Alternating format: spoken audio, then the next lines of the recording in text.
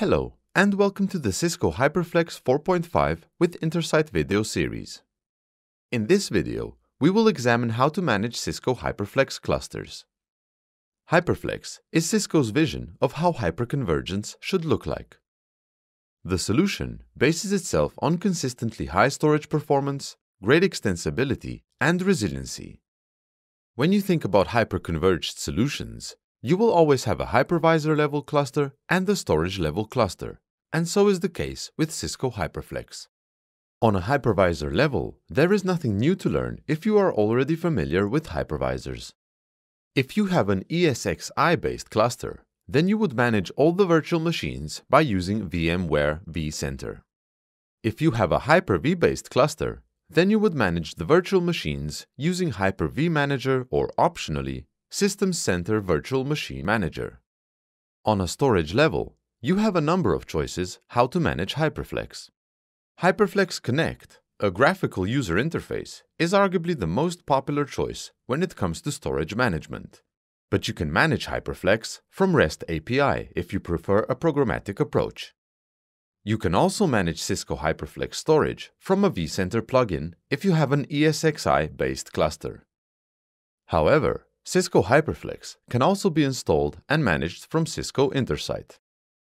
Intersight is a cloud-based management platform for your Cisco products, such as HyperFlex and UCS, and third-party data center solutions, such as Pure, Hitachi, and NetApp Storage.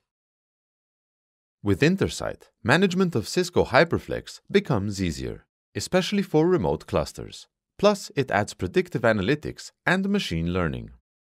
Cisco Intersight provides benefits for HyperFlex Day 0, Day 1, and Day 2 activities.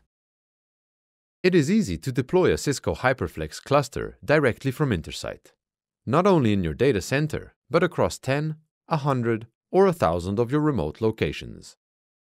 At the time of shooting this video, two types of clusters are supported for deployment from Intersight: standard ESXi-based cluster and Edge ESXi-based cluster. Not only can you deploy HyperFlex clusters from Intersight, but you can also upgrade them from there. For example, for HyperFlex Edge cluster, you can perform a full-stack upgrade of HyperFlex Data Platform, ESXi Hypervisor, and server firmware directly. The process is completely hands-off, and you can perform it on multiple clusters in parallel, while monitoring everything from your laptop or your Android or Apple mobile device. Let's explore the management aspect of HyperFlex from Cisco Intersight. The main Intersight dashboard provides a global view of our infrastructure, such as Cisco HyperFlex and Cisco UCS. You can see that we have 8 HyperFlex clusters, 7 all-flash and 1 hybrid. We can also quickly see which HyperFlex data platform versions they are running. You can see that all but one server is in perfect health. By simply clicking on the warning, this will let us drill down into the cluster. The warning appears because the NTP server configured on the cluster cannot be reached. This is something that we should address since a stable NTP source is a requirement for Cisco HyperFlex. If we go back to the main dashboard, we can further see the server contract status. In this Intersight, all 70 UCS and HyperFlex servers are indicated to be under active contract status. It is always important to make sure all equipment is under contract, so when issues occur, there are no procedural delays in solving them. These are just some examples of widgets that can be found on the main dashboard. The dashboard is completely customizable. For example, let's say we want to have the capacity status of our HyperFlex clusters always visible on the main dashboard. We would simply select Add Widget and then find the widget we want. By going to HyperFlex Clusters, we can see all our clusters. From here, we can cross-launch into HyperFlex Connect. This action will open a new browser tab and establish an HTTPS session to HyperFlex Connect of our cluster. From here, we can manage things like HyperFlex data stores. Let's go back to the Intersight interface and drill deeper into a cluster by simply clicking on its name. Right away, we are greeted with summary details of our cluster, such as software versions, uptime, detailed storage information, and types of servers in the cluster. On the right side of this pane, there is a section for alarms and advisories that need to be addressed. Luckily for our cluster, there is none at this moment. In the middle, we have our cluster's servers listed, and by clicking on one, we are able to get more information about this server. We can see server details on the left, alarms, requests, and advisories on the right. In the middle, we have a graphical representation of our server, where we can toggle between front, rear, and top view. The green overlay tells us that the server is healthy. The overlay would indicate if a component became faulty by turning red.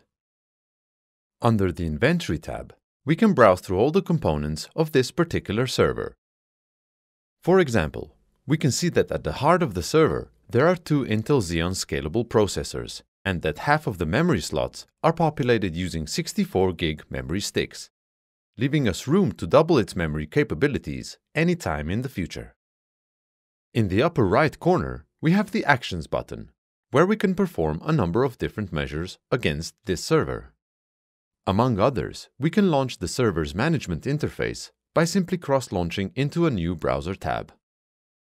If we return back to Intersight, one of the biggest benefits of having Cisco devices claimed into Intersight is that it streamlines the process of technical support. You can simply open a case from Intersight, and this action will populate the case with information related to the support contract. Even more, you won't need to generate logs, download them from the cluster, and upload them to the support server, because all of this is done automatically by the system once you request a support case. As you have seen, Intersight has a friendly graphical user interface. However, it also provides a RESTful API to manage devices claimed into the system, such as Cisco UCS servers and Cisco HyperFlex clusters. To integrate Intersight into your existing management tool, you can use the API reference guide in the Intersight Development Center, available at intersight.com/API docs. Just be careful, because whatever you execute from there will be reflected as a change on your cluster. In summary, with HyperFlex, do take advantage of Cisco Intersight, which is a cloud-based solution that brings many advantages of managing clusters, such as access from anywhere, central point for alarms and advisories, a streamlined support process, and much more.